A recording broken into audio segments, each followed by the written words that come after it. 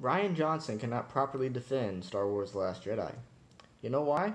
Because for the past few months, since its release in December of 2017, and today is June 16th at 9 o'clock at night, he has been, A, taking pot shots at the critics, who are not only fans, but actual critics. 2, made extremely huge strawman arguments and bringing in events like Gamergate that have absolutely no bearing on the conversation at all. 3, repeating Ghostbusters 2016 in the worst way possible. Okay? Now, what evidence do I have to support these claims? Oh, no, you just hated The Last Jedi. You're just making a podcast video of Rian Johnson because he's so much better than you. No. I have the evidence. Alright? It's everywhere on the internet. Alright? There's one man in particular that has most of the videos on this thing, though. My name Matt Jarbo. A lot of good videos on what Rian Johnson has been doing to, detail his defense, so to speak, which he hasn't done really well. Like, he tried trolling a bunch of the original trilogy fans by using an expanded universe book from before Disney decanonized everything. So, there's that whole thing. He's been taking, like I said, he's been taking pot shots at almost everyone on social media. His Twitter is just awful.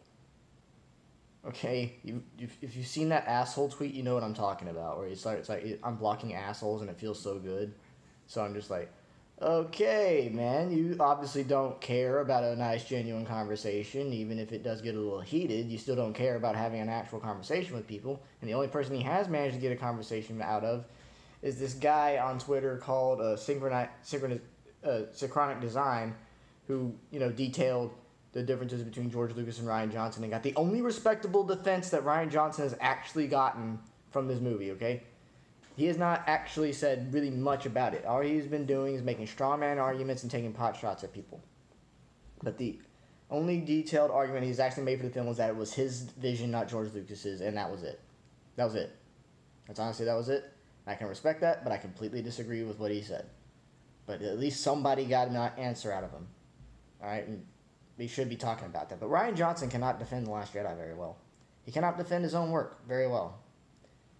Okay? It's just, it's irritating that a Hollywood director that has, been under so much heat has been, massively defended by everybody that love the movie or, just like, no, we got to stand up to the toxic fan base. But it's like, no. Most of the people that attack Rian Johnson, not really attack per se, but like, criticize him, make detailed hour-long videos, movies, for Christ's sake, like Mahler, to, show just how much they do not like this work and do it in a respectful manner. Okay, yeah, a lot of people get heated and they say fuck you and all that shit, but everybody says fuck you and all that shit. I say fuck you and all that shit. Everybody else says fuck you and all that shit. So why should that be, something that is apparently taboo or something like that? I don't know. But anyway, this whole thing with Rian Johnson is just terrible.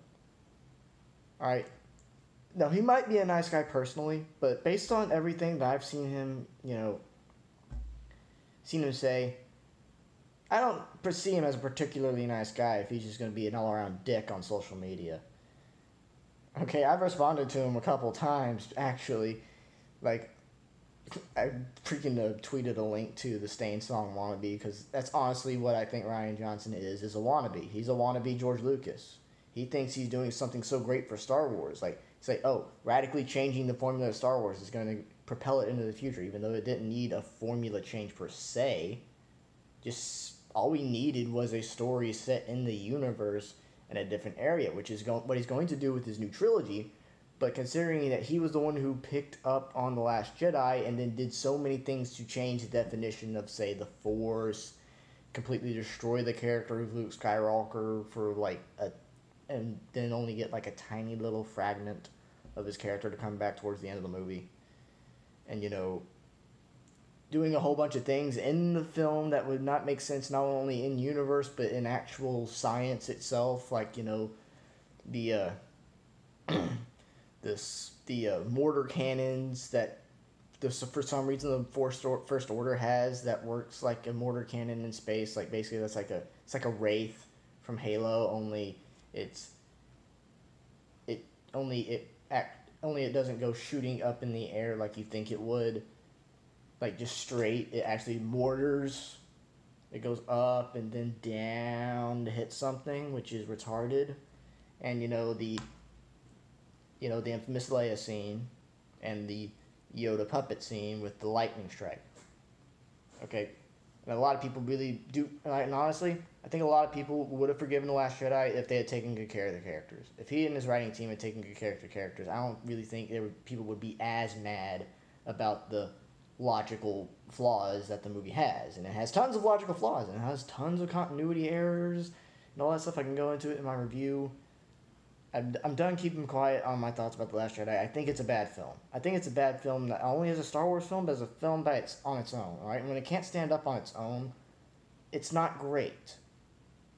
Like, it's not, and especially if it's for something as big and powerful as the Star Wars franchise. And I can go into detail on everything about Star Wars and its decline for the last few years, at least in regards to the fan base. But I just don't understand what's going through Rian Johnson's head all the time. It's like he just wants to either troll people or just be a dick, and he does both. Okay, like when he has actual quote unquote civil discussions, it's about stuff like Gamergate. Okay, and this actually prompted Anita Sarkeesian to jump to Rian Johnson's defense when Matt Jarbo was like calling for a discussion on Gamergate, which Rian, of course, didn't respond to that, but Rian did take up on Anita. He was, I think Anita and Rian got a little cahoots to do with, but yeah. So it's just like I don't see what you're getting at, Rian. Defend your film. I have seen no logical arguments. Taking an extended universe book that has been decanonized, like, look, it's decanonized. Out the window. That's not canon anymore. Yeah, you can bring it into the canon, but you already made your movie. Okay? Unless you retcon it, which, of course, almost never works. Retconning is not a good thing to have in a film, especially the Star Wars film, when it has to have logical consistency. Yes, it's not the most logically consistent thing in the world, far from it. But it's a hell of a lot better than most of the things we have today, like Transformers and all that bullshit. All right, and it actually, and the original Star Wars trilogy had a lot of good flowing continuity with the logic and stuff. It's just the prequels threw all of that out of whack.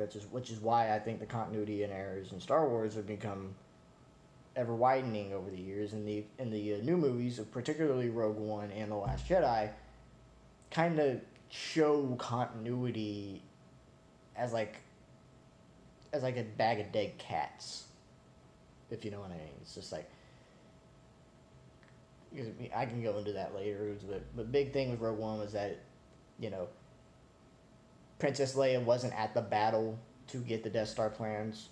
She was beamed the transmissions, if you listen, right? That's a big continuity error. I don't care if you like Rogue One or not. I thought Rogue One was a decent movie on its own right, but like Red Letter Media said, it's just it's got too many flaws and cannot really stand up on its own without A New Hope to prop it up, which is bad.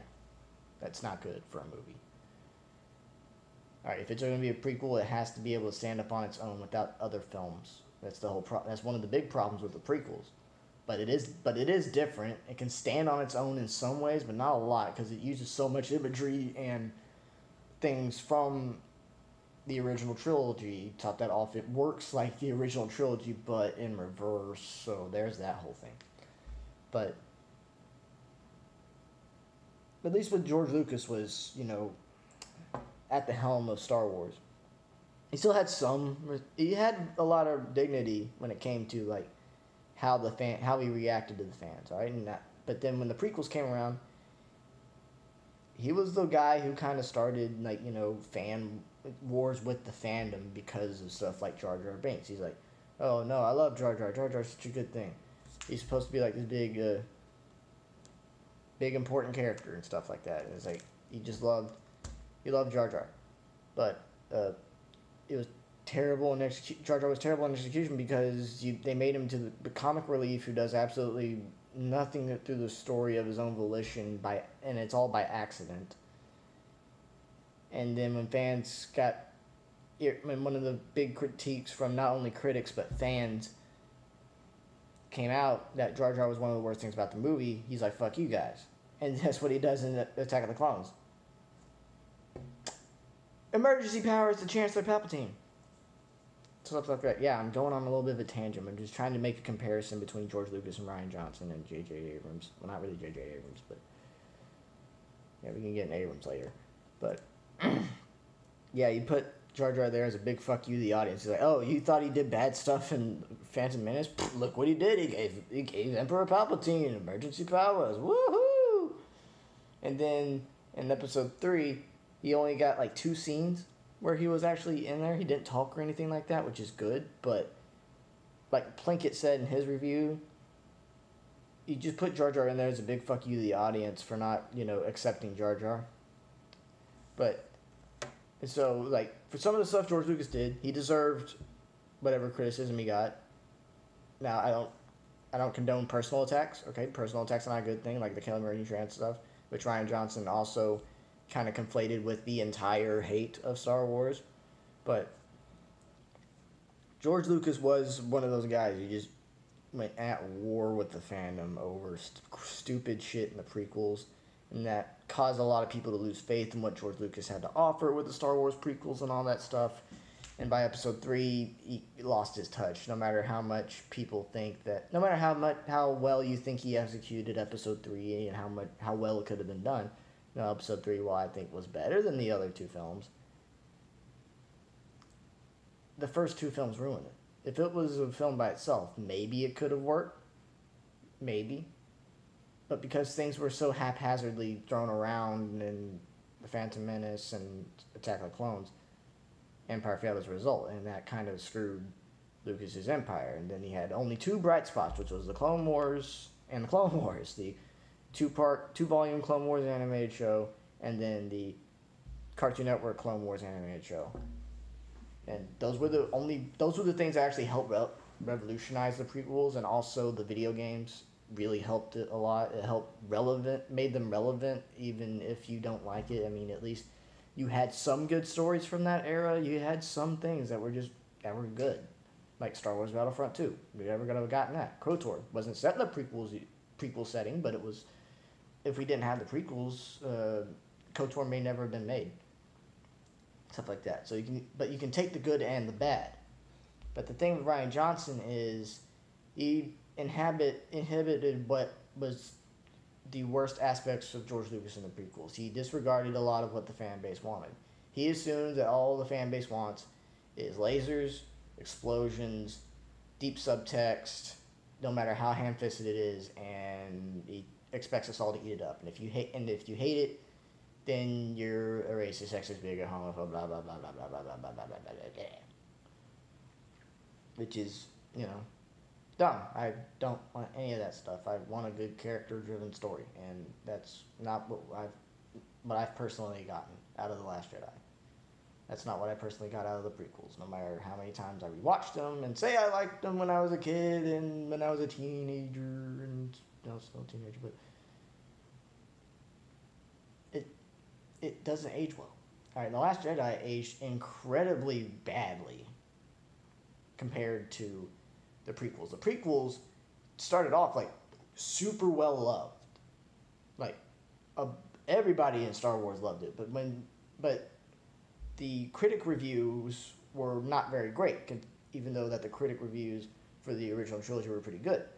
And over time, the fans started to lose faith in the prequels, especially by the time Attack of the Clones came around, which was one of the worst films ever made. I contend that film is the worst film ever made. Attack of the Clones was the worst film ever made. One of the worst films ever made. Damn it, I lost track of what I was trying to say, but yeah. And then by the time Plinkett's reviews came out in Red Letter Media, And after, Revenge of the Sith was released and all that stuff was done with, the prequels just sank to just a really low level. And George Lucas did not do a great job of defending it. It was his vision, though. He was still the creator. He was the guy who made it. It wasn't perfect, but he had something in it. It at least tied into A New Hope in some way. It wasn't the worst thing in the world, but it could have been handled a lot better. But I can completely understand why a lot of people do not recognize the prequels as Star Wars, and it's fit. But The Last Jedi, it gave, like one of the guys said on Red Letter Media in Half the Bag, it gave me prequel flashbacks. Just so, like, everything was just style over substance, piss poor storytelling, abandonment of universal rules / prior rules set in the setting, and the complete bullshitting of the Force. And at least George had the effort to say that, yeah, I kind of went too far. I kind of fucked up there. I wish I had somebody in my ear telling me what to do. He admits he fucked up. Okay, kind of like with Joel Schumacher, with Batman and Robin, like legitimately probably the worst film ever made. He took ownership of that movie. He's like, it wasn't completely his fault. I actually blame a lot of what happened with Batman and Robin on Warner Brothers based on what I've read and what I've heard. But I mean, he took credit for it. He took the blame, and that's honestly, that gives me a level of respect for the guy. Even if you don't like Schumacher movies, I mean, you can at least respect that. He's like, this was my bad. I was the director. I fucked up. I should have realized what was going on. Okay, that's something you can respect. But Rian Johnson has really done nothing of the sort. He hasn't really apologized.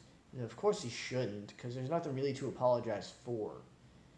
Okay, because he's not George Lucas. He's just a random guy who came in and was told to do whatever the fuck he wanted with the movie. That's not completely his fault. If Kathleen Kennedy had actually been looking over his shoulder like she did with Phil Lord and Christopher Miller. I think it's Christopher Miller, yeah. Who were the guys who were directing Solo before they were fired unceremoniously for wanting to make it like a comedy or something, which honestly I would have been completely fine with if they just made Han a cynic. That would have been the best thing. But, whatever. But if he had Kathleen Kennedy looking over his shoulder and some guy working on continuity, or Bob Iger telling him, hey, don't do some stupid bullshit, I think The Last Jedi could have ended up a lot better. But they led him to his own devices. And you know what a director does when left to their own devices? They're going to do whatever the fuck they want to do. Okay? Now, this wasn't like John Carpenter's The Thing, where they gave the director almost complete control and have, like, the producers helping him out with it to make the Thing from 1982 what it was, which was one of the best films ever made. But they left him just to his own devices and didn't bother checking on him. They didn't bother doing much of that at all, alright? There's a lot of stuff that was just used in there for marketing ploys, bullshit political messages, and like I said, bad continuity errors. Mahler suggested that in his review, in his critique of The Last Jedi, that Disney actually hire like someone who's a specialist in the lore of the saga, or at least a co-writer who shared his goals, because there's a lot of bad dialogue in The Last Jedi, and I think Ryan really did need to proofread. I think he half-assed it, just like George did with The Phantom Menace. He just walked out of the room with the script and said, "We got a script, woohoo!" and everybody's clapping around him. So it's just like, but Rian Johnson hasn't said that that's what he was doing. All he said was that I was given total creative control. They had no set plan past episode 7, even though they set all these things up. So they gave it to me, and I said, fuck it. Everything is stupid. No, I don't care. I'm gonna do my own thing. I'm gonna take all your toys that you left me, and I'm gonna kick it. I'm gonna kick it on the ground. I'm gonna curb stomp it like Isaac Clarke, like that, without the screaming. But yeah, that's essentially what Rian Johnson did, and he should be held accountable for it. But of course, that's not going to happen because he has a bunch of Disney critics praising him for it, a bunch of directors praising him for it, a bunch of writers praising him for it, and a bunch of fans praising him for it. But they're not trying to hold him accountable for the bullshit he said. And that's bad, okay? This is like the whole thing with Donald Trump.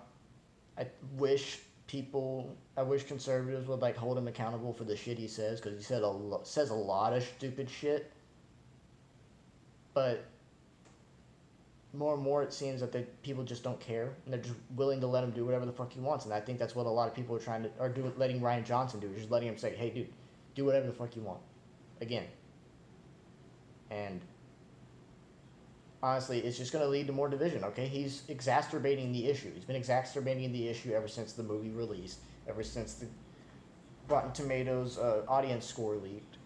Well, not really leaked, but was released, and has sank lower and lower as a result. Alright, and this has led to the division in the fan base.